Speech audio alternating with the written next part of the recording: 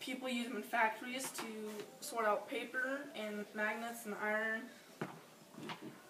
Here's horseshoe, here's bar, and here's circular.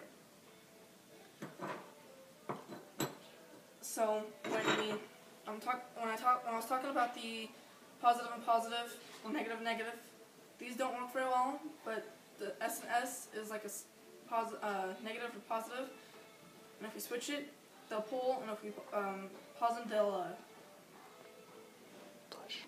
repel.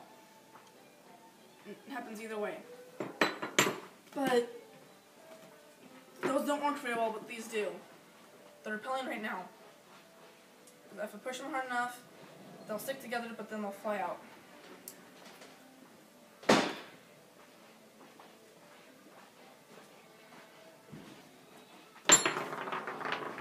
Hold up magnet that was covered in tissue paper and sort through this stuff, the iron filings. Like they do in recycling factories. Like factories. And the reason why we covered the magnet in tissue paper is to get the iron filings Off or easier. iron off of it easier.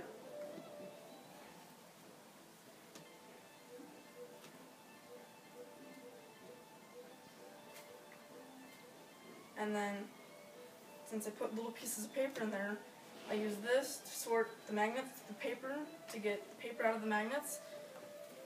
Or as much as possible.